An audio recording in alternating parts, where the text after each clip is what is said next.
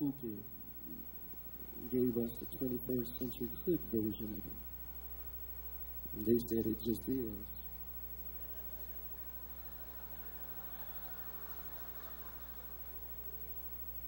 What it is. There's a problem with the argument, however, when it comes to believers. First, there is a scriptural problem. For in the book of 2 Corinthians, the 5th chapter, the 17th verse, it says, if any man be in Christ, he is a new creature. Behold, all things have passed away, and all things have become new again. And then there is another problem, a little bit more theological, and suggestion that I'm going to be in the future what I've been. And what I was is what I will be. Doesn't speak to what I was before I was.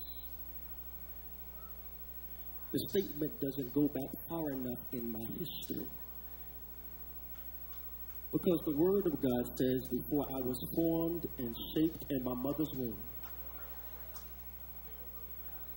God knew me.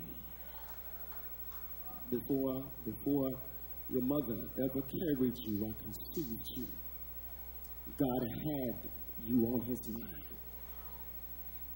Before your mother ever met your father, before there was ever a spark of romance or whatever it was,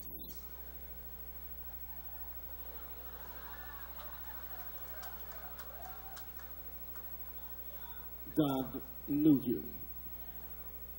And so when you say that I'm going to be what I've been, which Ben are you talking about? What I've been through, or who my being comes from? Paul said it this way, it's in him that I live, move, and have my being. This is significant because it helps us to understand our true identity. Because you're more than what you've been through. That God created you, informed you, and knew you before your mother or your father ever thought about you. That you were on God's mind. And the mind of God cannot be separated from the articulated word of God. And so from the very beginning, you were already in God's word. Before there was ever a word of slander spoken against you. Before there was ever a word that said you will never be. Before there was ever a word that said you will never be able to achieve. God already had you on his mind, and there was a word that already formed and articulated who you are. Well, I need some Bible. In John chapter 1, it says that there was nothing that was created that was not created by the Word. And if you back that thing up a little bit, it says, in the beginning was the Word, and the Word was with God, and the Word was God. And so now you must recognize that not only are you on God's mind, but you are the living embodiment of the manifested Word of God. I need you to tap yourself and just say, I'm somebody in God.